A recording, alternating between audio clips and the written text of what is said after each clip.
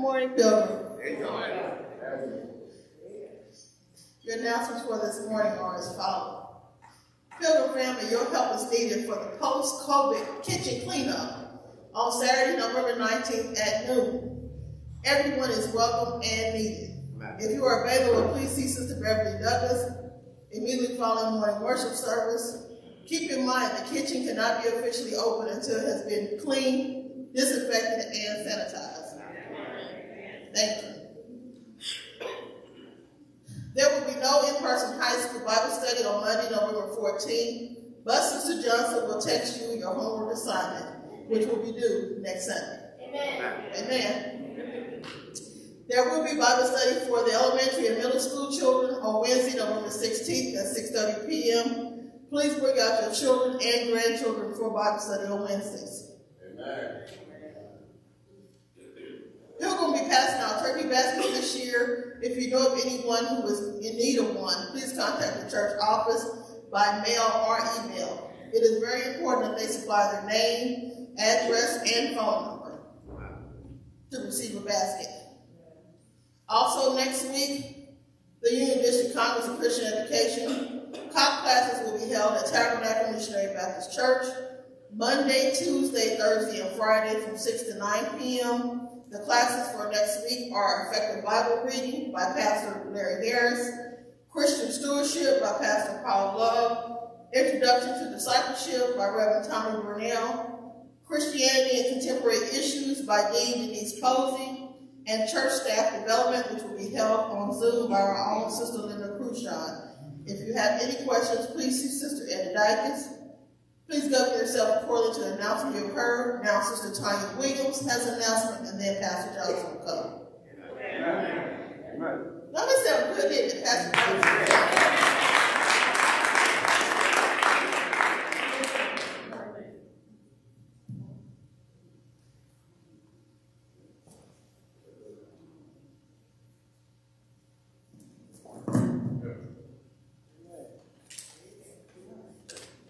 Morning, church. Morning. I am Tanya, one of the nurses here in the church, and as you know, I was elected to kind of have ongoing communication with Dr. Virginia Kane, who is the medical director of the Marion County Public Health Department, as far as our COVID mandates and masking and things like that. And last conversation I had with her was about kind of decreasing the restrictions that we have, and she has given her okay. So as of next Sunday, face masks are optional. But I want to say this along with that. They're optional, but if you are immune compromised, if you have health conditions that make you high risk, if you are taking care of someone who has health conditions or are immune compromised, if you know you're sick, if you're coughing, okay, because even if you've been vaccinated, you still can get COVID. If you have any of these things, we ask that you wear a mask, protect others, and use common sense. If you know you're coughing, you know you're taking care of somebody, continue to wear your mask. Because remember, we're in the flu and cold season, so sometimes the flu may not be a flu, it may be COVID, even if you've been vaccinated. So we have to remember to protect others. This is not just about you. It's about protecting our members, our elderly. So just please keep that in mind. Thank you.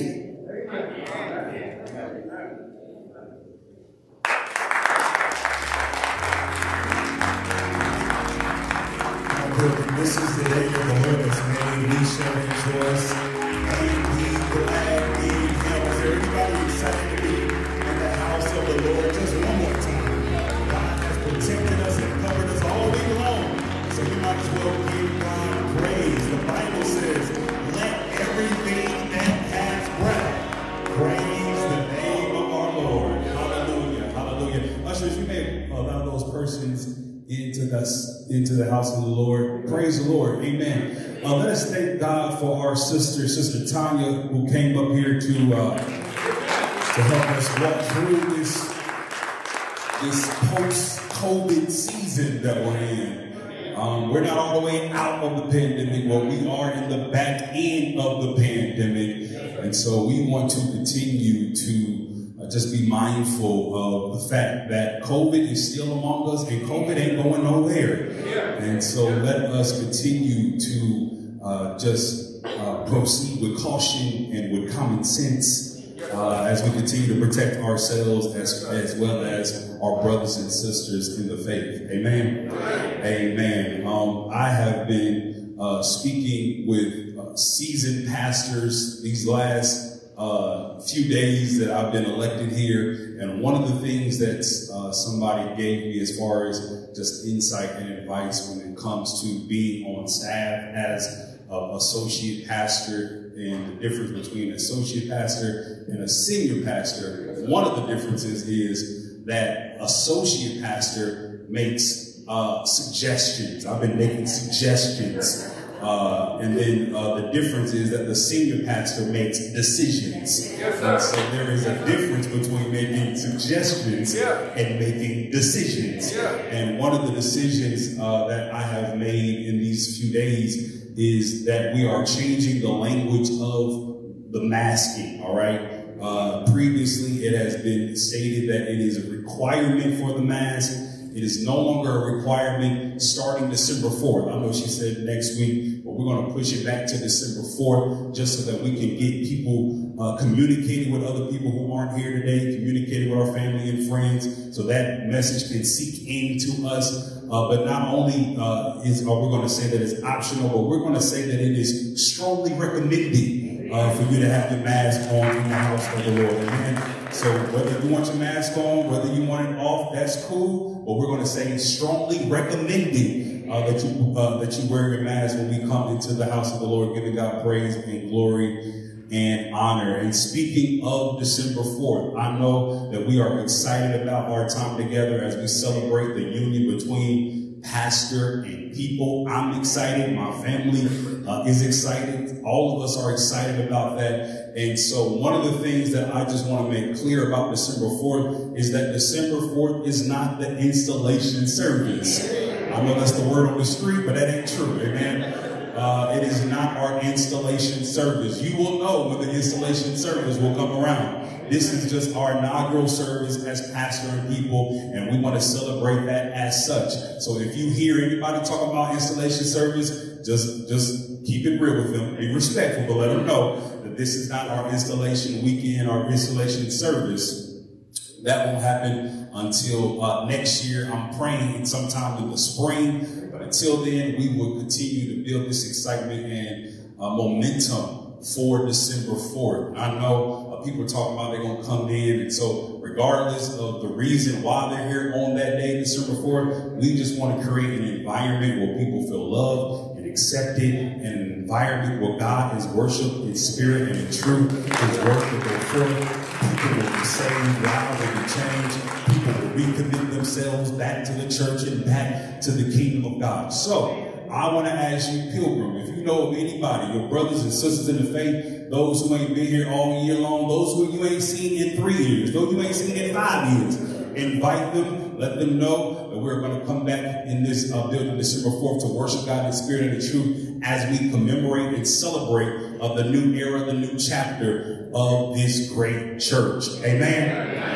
Amen. All right. And so one of the things that I am working on as it relates to not just December 4th, because, you know, I'm excited about December 4th, but I'm even more excited about December 11th. I just don't want folk to come on December 4th and we don't see them no more. I want to see them on the following Sunday and the Sunday after that too. Amen. And so one of the things that I am working on, taking upon myself as a small project, if you will, is just to get the word out online. And so I have been working on some video projects and things of that nature. And so I would love your help in this, okay? And so next Sunday, somebody say next Sunday. Next Sunday after service, if you could do me a favor, Pilgrim, for those of you who ain't camera shy, okay, I am looking for those of you who can help me get the word out. And so I'm going to have not a camera crew, but one person with a camera. They're going to come up on campus next Sunday and after church. If you're willing to stay around for a little bit, we're just going to ask you a few questions. Your name, how long you've been a member at Pilgrim, what you like most about Pilgrim, and what you are looking forward to in this new chapter. That will make my heart glad. You can just help me out with my little video project as we get the word out and build this excitement, not just about December 4th, but about the new thing that God is up to. Okay, so next Sunday after church, we'll probably be set up in a fellowship hall somewhere. I'll let you know exactly where we'll be. But next Sunday after church, I would love for a few of you all just to help me out with that project. Amen? Amen. I'm so looking forward to hearing the word on today from one of our associates, Reverend Belton. And I know he will bring a mighty word from the Lord. And you all will continue to hear me say this and echo this, and as I called this last week, the month of transition. I just want to continue to share my gratitude and just my thanks to all of the associate ministers for holding it down in the pulpit, through the handpicking, through the pastoral search. I want to thank God for the music ministry, holding it down through all that time, all the leaders and deacons and trustees, the search committee, all of you who have continued to do the work as unto the Lord. I'm going to echo this. Y'all won't get tired of me hearing me saying thank you. But when my mama used to say, when somebody do good, just the least you can do is tell them thank you. And so thank you, Pilgrim, for your commitment to the house of God, for your commitment to God, our Father, as we continue to move forward into what God has in store for us. Last week, I was upset with myself because I didn't say thank you for all of the warm welcome.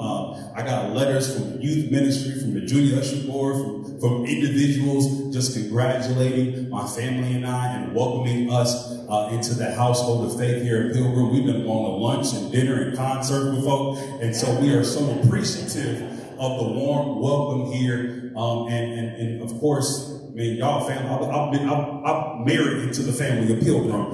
And so I'm excited about what God is going to do. And I just want to say thank you for your warm welcome for my family and I. All right, I'm done. I can't wait to get back into the Spirit of God as we worship God together in spirit and the truth. We're going to hear from our great music ministry. And then right after that, we'll hear a powerful word from the Lord. Amen? Amen. Amen.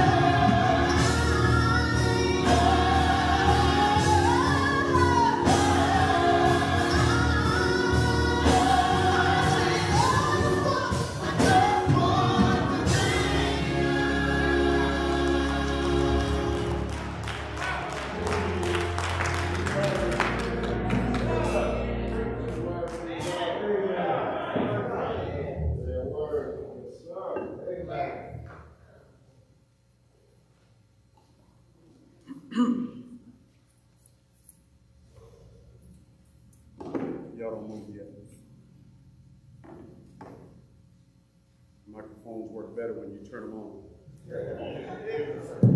There we go. See, you see, that was my mistake. God is an awesome God. He is an awesome God, and greatly to be praised. Don't put no tempo, don't put no tempo, just leave it loose. God is great and greatly to be praised. God is great and greatly to be praised.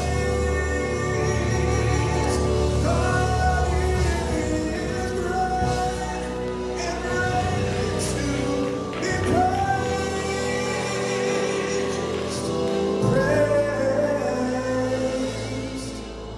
Ooh, God is. Is it anybody's testimony this morning?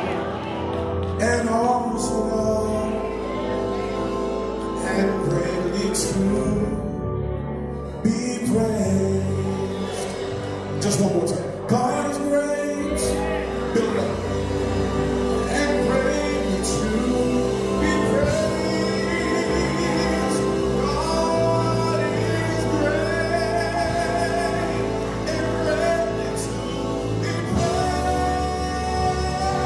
God is He's great and greatly to be praised.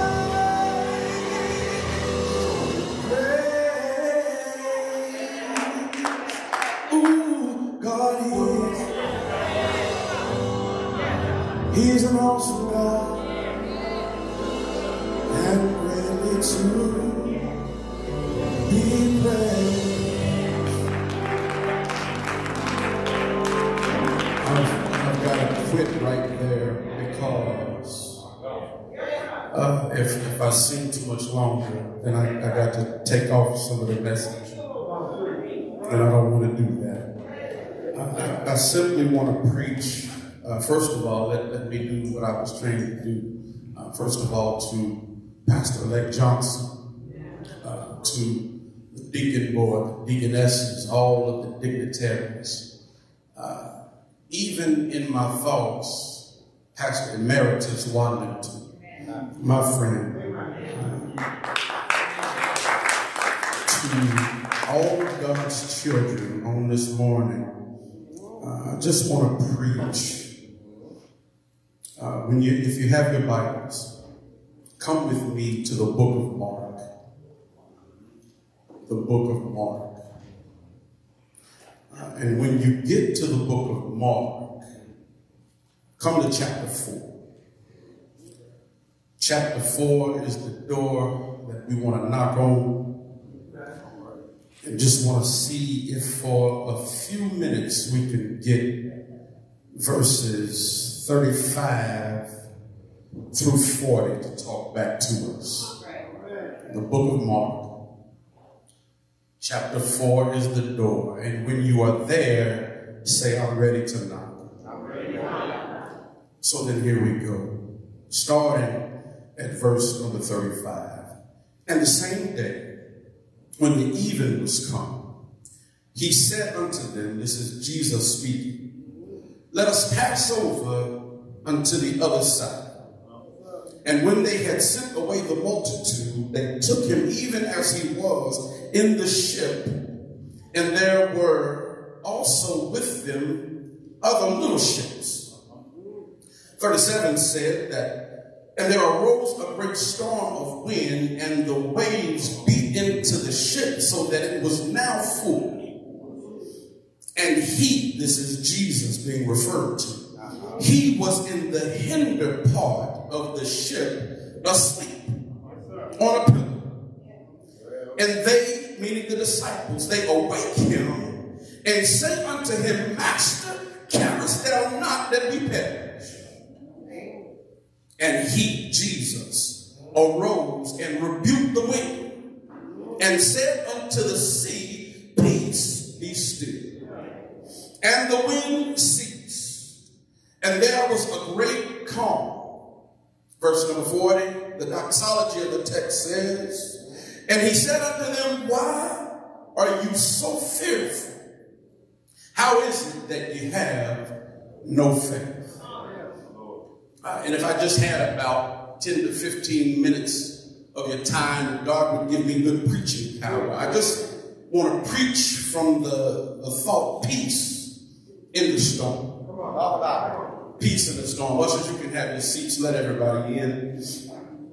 It was on last Sunday that Pastor Johnson stood in the pulpit and he declared that God had revealed to him that this month of November is indeed a month of transition. He's transitioning away from roles and responsibilities at Eastern Star and stepping into the main chair here at Pilgrim as God has decided. And so he just made it very clear for us that the difference is before he made suggestions as an associate pastor, and now he will make decisions here. That's a transition. Pilgrim as a church body is transitioning out of a period where we were looking for something. We were searching and hoping that God would reveal to us what he had done. And so now that he has revealed how his hand has moved, now we transition from having a retired pastor emeritus to having a pastor elect who will step in. And so now we have to, as a church body, as a people, transition. Our mindset has to transition. Our roles may transition. And so that is a period of adjustment that we have to prepare for. Even consider our country. We just came past the midterm election, wherein some political pundits were predicting a red wave that would ultimately move us a step closer back to the backwards racist thinking of Donald Trump and set him up for another run.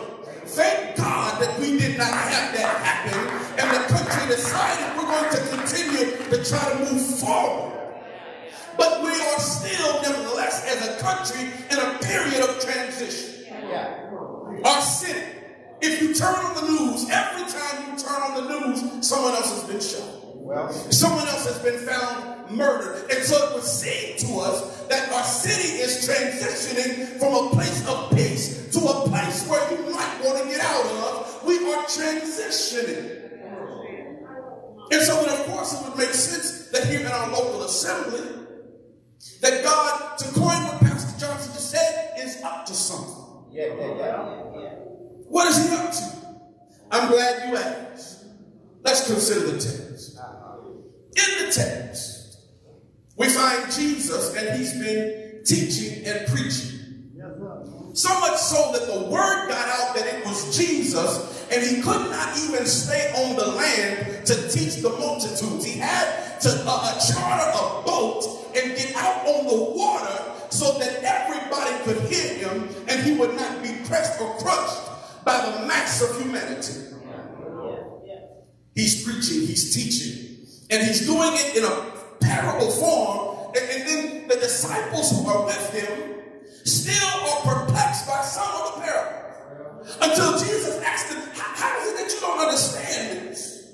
If you can't get the simple things, and you've been walking with me, you've been talking with me, you've been eating with me, if you can't get the little things,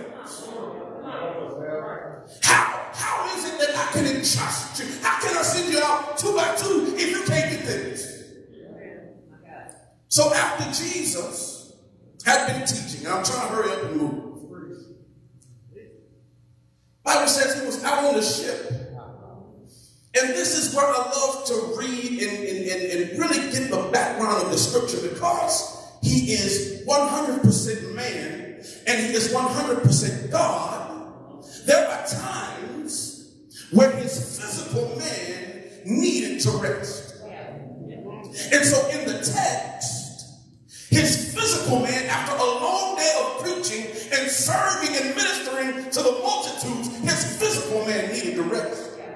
So much so that while he was on the ship, he said to the disciples, let us pass over.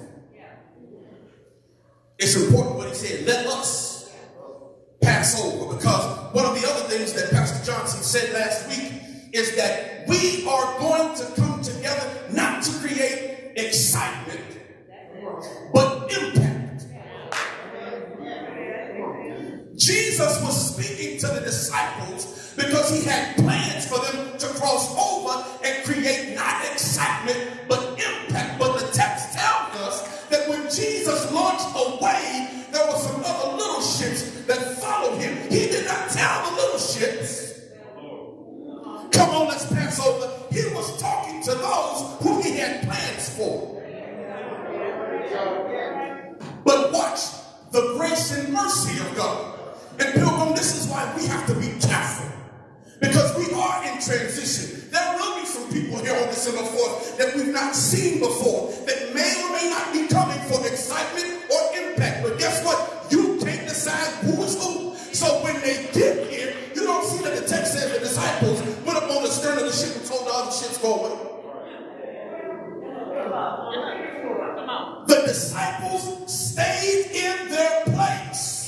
And the little ships that left off on their own, even though God did not tell them to come, were still about to witness the power of God. Come here, let me help you. Just because they don't look like you look, just because they may not have been in church as long as you have, just because you didn't tell them to come in here, don't mean you can sit them out. God said, let them come, because I'm about to do something.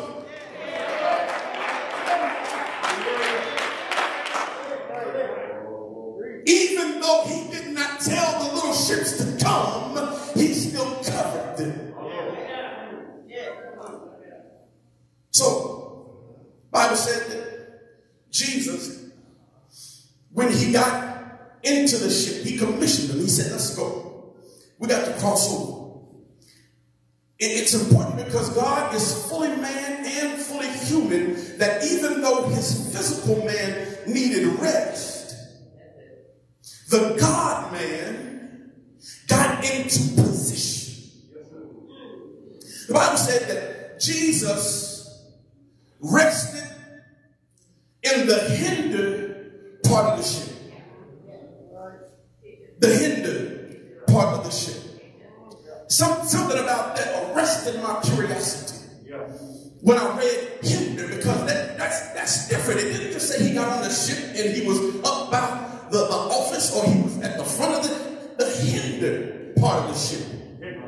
I've never been in the military, never been in the Marines or the Navy, never been in the Air Force, but when I saw that, I decided to do some background. The hinder part of the ship refers to the back of the ship. What is normally found in the back of the ship? The engine room is found in the back of the ship.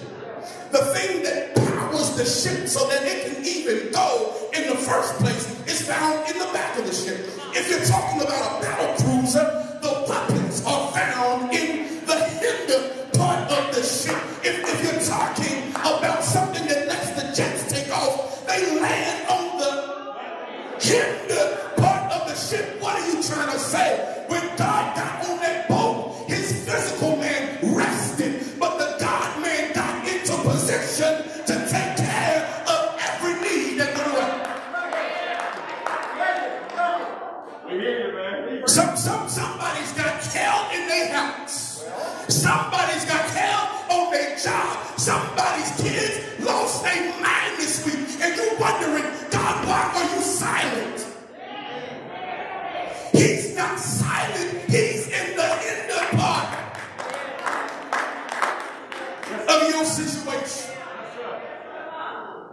The only reason why you ain't killed that child is because God is in the hinder part. The only reason why you ain't cussed out everybody on that job is because God is protected. The only reason you ain't lost your mind. He's in the hinder part of the ship. So whether I need power to keep walking, he's got it. Whether I need protection for him to fight my battles. He was in position. Whatever I need, he's in the hinder part of the ship. Now, Bible said that in verse 37 that a great storm arose. They had launched out. Jesus has the disciples on the boat with him. He's gone down. He's not on the top side. He's down in the hinder part. Now, Jesus has been exciting the passions of the people for some time now. Jesus is both the hottest ticket in town and public enemy number one. His physical man should have been worried about the political figures that wanted him dead. His physical man should have been worried that they didn't send a hand for no provisions. The Bible said that they took him as he was, meaning he didn't send no messenger, say this is where we're going to be at, this is what we're going to need. He just said, I'm tired, let's go. Has anybody ever had a day like that where you at the end of the day don't feel like talking to one more person? Y'all have worked my nerves today. I don't want to talk to my spouse. I don't want to talk to my kids. I don't want to talk to nobody. But somehow or another, God keeps you anyhow. Said that they took him just as he was, no provisions necessary. And so as he's in position, as the storm arises, I begin to wonder to myself, Lord, did this storm have any influence from Satan? Oh my. This is my Holy Ghost imagination working here. And before you say it's too far-fetched, it was that same very Satan that came into the presence of God and told him that Job only serves you so tough because of everything that you've given him. But if you allow me to touch him, I'll make him touch you. So it's not too far-fetched that Satan would have asked permission to test the faith of the disciples. Jesus is asleep. The boat is launched out. The disciples are topside and they are experienced fishermen. They can handle themselves out at sea. They've seen rough waters. They've seen storms at sea. They've seen all manner of things. And now the wind is cutting up so bad. Bible said that the wind started acting up. And then the wind got with the sea. I don't know if anybody in here has ever been a bad child, but I have. And whenever I was getting in trouble, it wasn't no fun to cut up by myself. I would be near Aaron, or I would be near Carlos, or I would be near Cordell. I would be near somebody that I can get them fired up too, so that we both cut up together. So the wind got to cutting up and said to the sea, let's have some fun. I'm going to blow and you jump in the boat.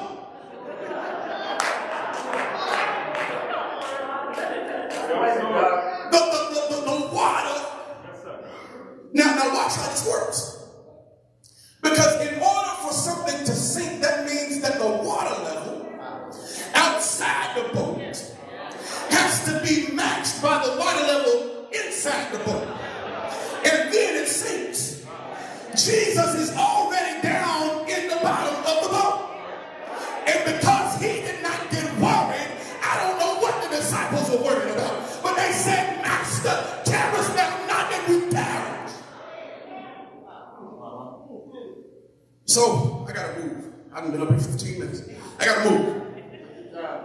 So now, instead of praying like they should have been doing at the first sign of trouble, instead of praying, they panicked. And instead of demonstrating an unshakable faith, they demonstrated a weakened relationship. Has anybody ever had time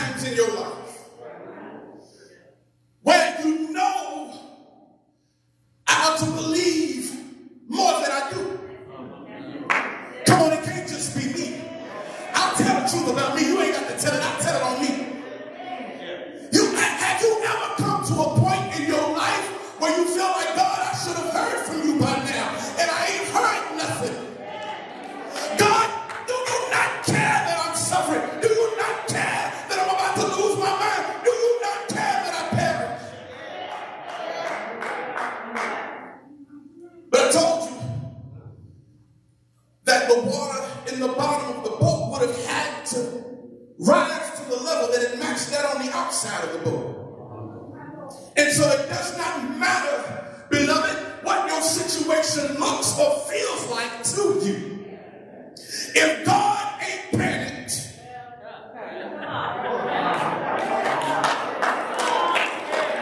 you missed it. I'm going to give it to you again. I don't care what your situation looks like or feels like. If God ain't panicked, what are you worried? Only a little faith. So they woke him up. And Jesus, Jesus, being a little, well, it wasn't a little, because the Bible said that he rebuked a couple of times. And rebuke means shock criticism. So he rebuked a couple of things. The first thing he did is he rebuked the wind.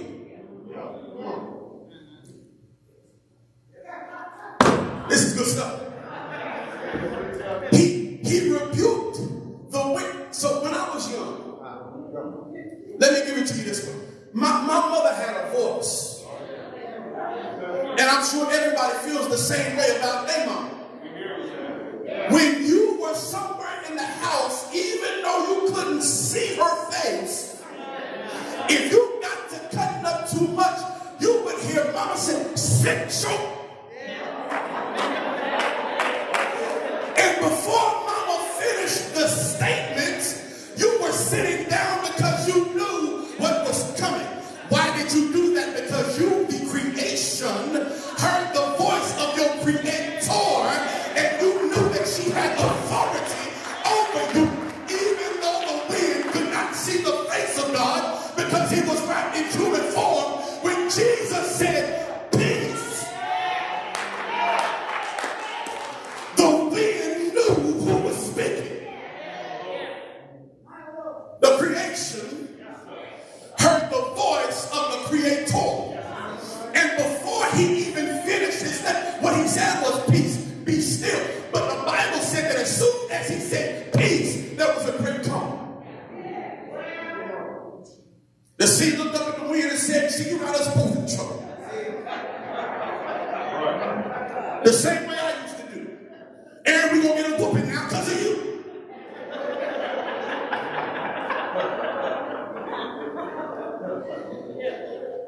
But here's some of the beauty of that.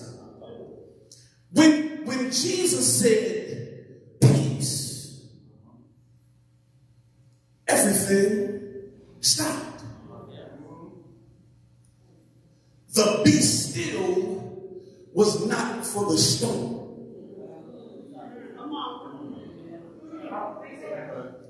The disciples were afraid.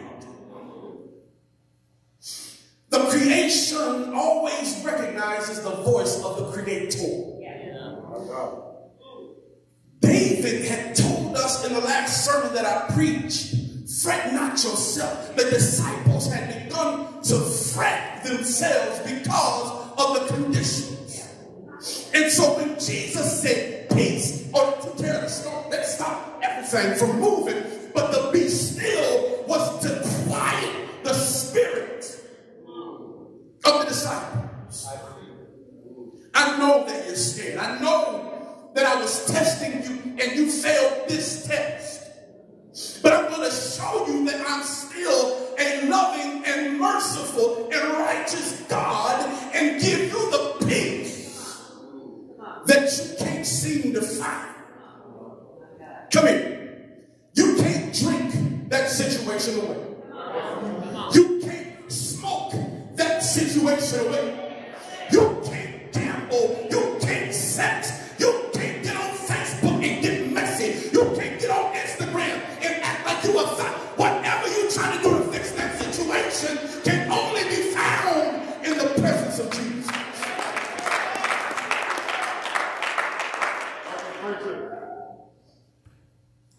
Be still. He was speaking to their enemy. Be still. It's okay. I'm still here. And so we can say this morning, how does that apply to us at Pilgrim? I'm so glad you asked. are still some folk running around mad. Oh yeah, I'm going to tell the truth. Listen, this is what God has helped me with. Pilgrim, I've been here my entire life and I love you. God knows I do. But you did not call me. So you can't stop me either. I am going to preach with theological freedom because God said it here. Whether you want to hear it or not, God said, tell it. So there are still some of you that are running around here mad. And you have put on a happy face to hide your true feelings. God said, be still. Be still. You were on Facebook campaigning, talking about the pastoral search committee because you misunderstood what was happening. You thought this was some sort of holy popularity contest. And it never was. And so now you just biding your time until you feel like you can cause division. God said, be still.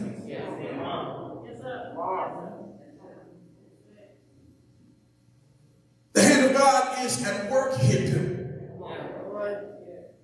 Pastor-elect Johnson is not here because of who his daddy is. Let me couch that. He's not here because of who his earthly father is.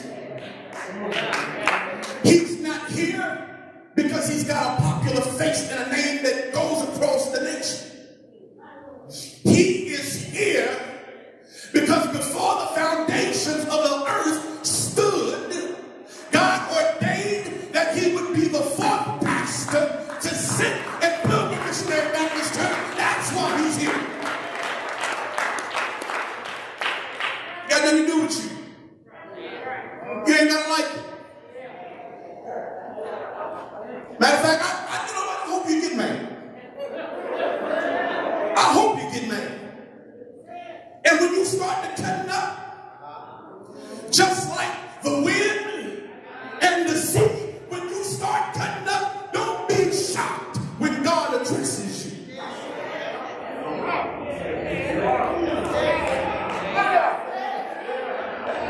No, there's a penalty for messing up in here. There's a penalty for throwing a monkey wrench in the works of God. And watch this. You can't stop nothing anyway. He just want to see, do you really love me? Or will you sell me out for 30 pieces of silver? I got to move. Last thing that Jesus said to the disciples. He said, why is it that you're so fearful? And how you saw me heal the sick. You saw me speak in situations with change. You saw the woman with the issue of blood just tug on the hem of my garment. You saw all of these things. How is it that you have no faith? Beloved, I dare you to get to a place where you call God's track record in your life. I say I dare you because those who are truly saved, I ain't talking about you playing with it. You think you might be saved. You kind of felt a little something on the inside at one time or another. But those who are truly saved, when you just think, and you ain't even got to go back far, just in your mind, think about yesterday. He woke me up, and I was clothed in my right mind. I had the activity of my limbs. I was able to breathe and move on my own. God kept me. He was then able to allow me to realize, hey, I'm inside. I'm not out homeless somewhere. God has been good to me. I was then able to go down to the refrigerator, and there was some food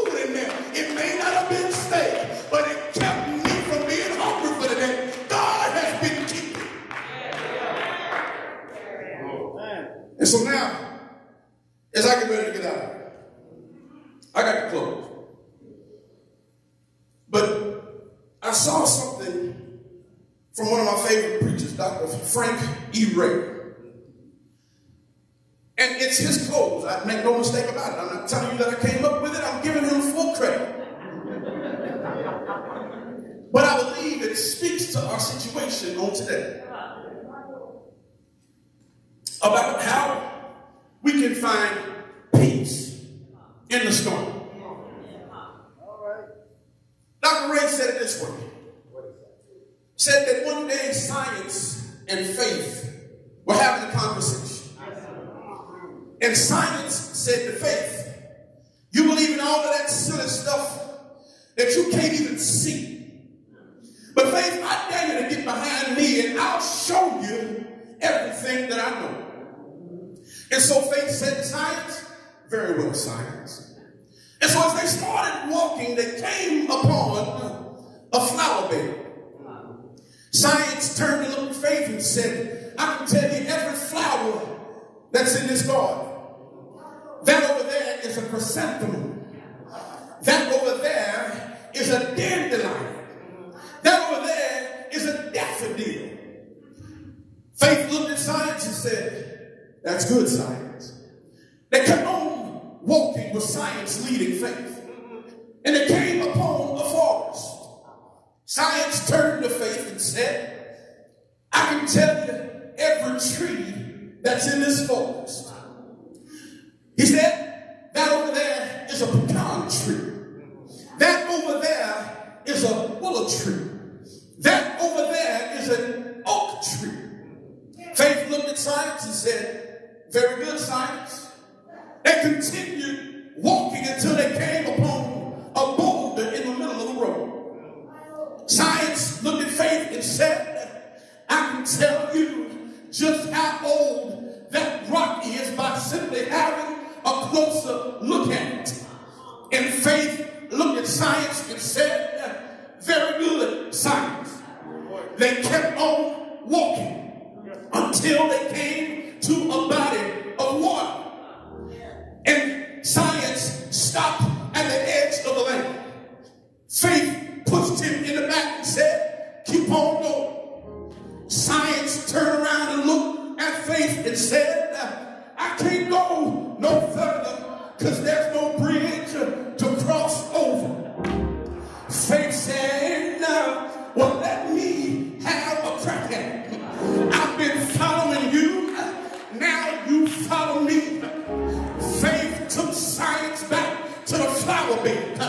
They said you named all manner of flowers. But I never heard you say anything about the rose of Sharon or the lily of the valley. Faith took science back to the forest and said, I heard you say that that's a pecan tree and that's an apple tree, but I never heard you say anything about the tree of life. He said, I heard you tell me how old that rock was, but you never said nothing about the rock in a weary land, and you never said nothing about the rock of ages.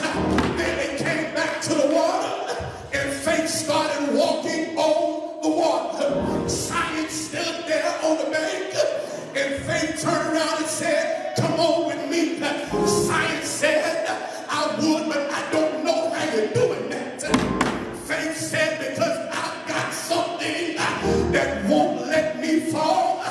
Faith said, I've got something that carries me over troubled water. Pastor, I'm telling you, when the smiles in your face here at Pilgrim become the lines behind your back, keep on walking.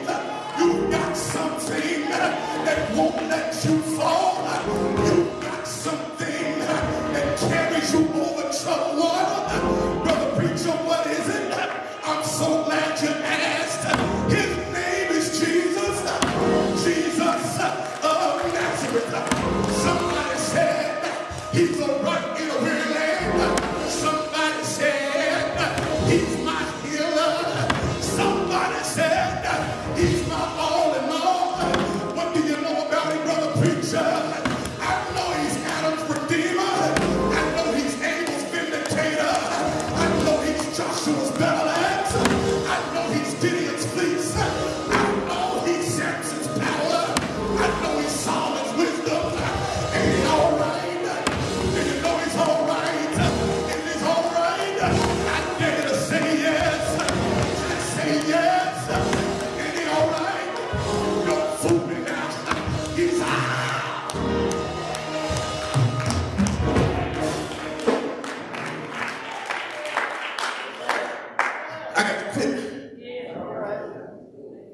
Pilgrim, we can find peace in whatever storm that we face. Pastor, you will find peace in whatever storm you face. Doesn't matter who stands with you. It's who you're standing on. You've got a firm foundation in the midst of whatever storm happens here.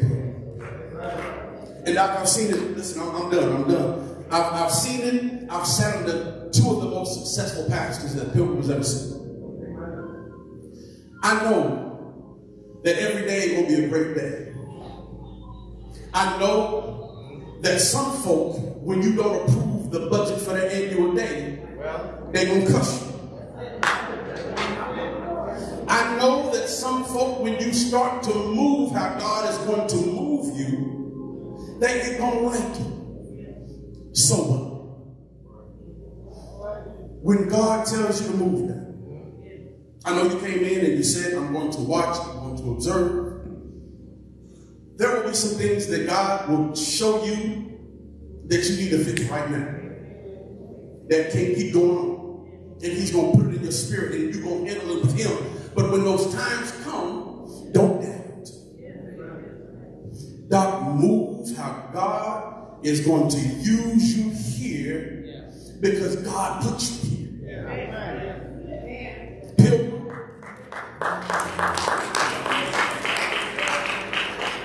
Pilgrim.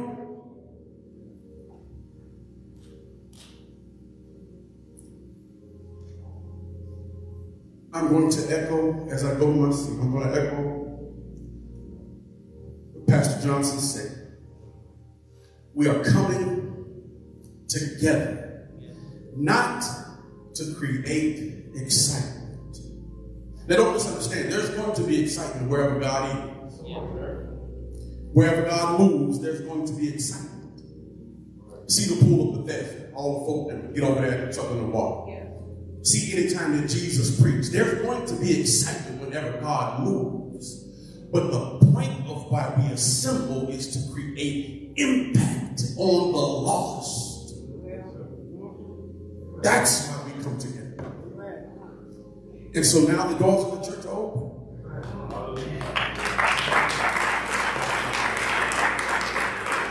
If you are here today, if you're in the house today, you can come, you can give your life to Christ. There are people who are here, who are equipped, who are ready to take you in. If you are on, Facebook, however you watching us live, whatever it is, if you're virtual, and you want to know how to get in contact with this body, Facebook Messenger is what they told me to tell you. Facebook Messenger. Get on there. Give us your information and watch this. Even if you don't want to be here, you say, I just want to be in a church, but I don't think Pilgrim is right for me. Give us your info and we'll send you there. We want you to be saved. That's the goal. We don't want anyone to come in this place and say that I did not hear the word preached, but I was not able to be saved in that place. Pilgrim, we come to exalt the Savior. As we exalt him, he edifies us. And then together we evangelize the lost. That's why we come. That's the only tradition that needs to continue in Pilgrim. That's the only tradition. Y'all get mad at me all you want to. That's the only thing that must continue in Pilgrim. Your annual day don't have to be on the same day. You don't have to have that same color no more. Enough foolishness, Pilgrim. Enough. This is a great body of believers. And God has given us our man. God bless you.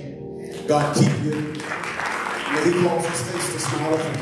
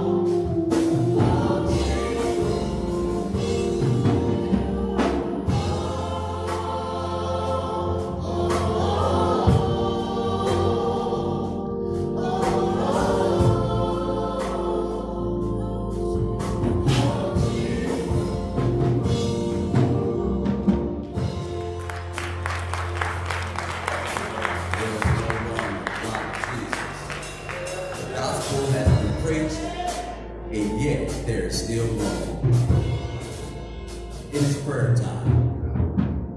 And on our prayer list today, we have Sister B. Chandler, Brother Charles Beasley, Pastor Leroy Wallington, Sister Libby Browder, Sister Vicky Boozer, Sister Vivian Spivey, Brother Walter Travis, Sister Rebecca Lane, Sister Sarah Lehman, Sister Barbara Thompson, and Ava Jones Burton.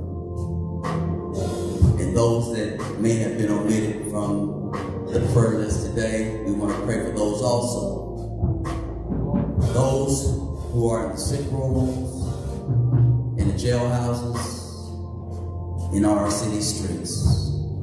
We want to continue to pray for those people as well. Shall we go to the Lord in prayer? Most holy, merciful Father, again, a few of your children have gathered in your temple today to give you all the praise, the honor, and the glory. Lord, we want to thank you for last night's lying down and this morning's early rising. Lord, we know that you are a God who sits high and looks low. So Lord, we just want to thank you today for all the many blessings you have bestowed upon us. You didn't have to do it, but you did. We don't deserve it, but because you love us so much, you gave us another day. A day that we've never seen before, and a day that we'll never see again. For that, we want to say thank you. So Lord, I ask you today to watch over that man, that woman, that boy, girl out there, dear Father, who do not know your name and the pardon their sins. Touch their hearts and their minds today, dear Father. Let them know that you are God, and God all by yourself. And that you can do all things. You can be that bridge over troubled water. You can be that shelter in a time of storm. You can be a mother to the motherless, a father to the fatherless. Lord, we just want to say thank you. And Lord, we ask you to continue to bless this church that stands on this corner. Let it continue to be a beacon of light that shines so bright that those who go by may become crying. What must I do to be saved? The Lord, I ask you to continue to bless the leadership of this church. Allow us to be united as one. To be able to continue to work in your kingdom. Then Lord, we ask you just continue to be God and God all by yourself. Lord, we know that we haven't been all that we can. But thank God we're not what we used to be. For that we want to say thank you. And Lord, we ask you to bless this offering that we're about to take up there, Father, that it will continue to allow us to do the work in your kingdom. These blessings and many more, we ask in your Lord Son, Jesus' name. Now, Lord, we ask you to continue to bless us as we leave this place, but never from thy presence. In Jesus' name we pray. Amen.